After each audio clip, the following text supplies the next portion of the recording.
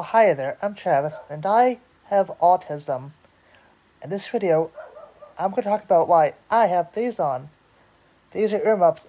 Why do people with autism wear earmuffs like these? Well, in this video, I'll answer that question and explain what you need to know when you see someone with autism wearing earmuffs in public.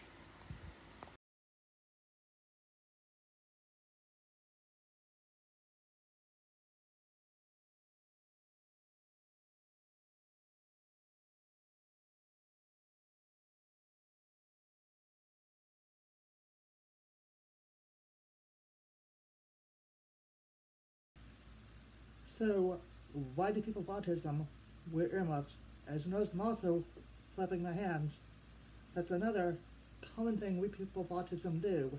Well, one of the reasons why we wear earmuffs is because sensory overload. Part of having autism is different sensory issues, from sensitivity towards textures to light. Each person with autism has a certain sensory issue that is harder for them to deal with. For me, noise is not too bad, but I sometimes will wear my earmuffs in public when I need to. For other people with autism, it could be smell, texture, or light that triggers their sensory issues.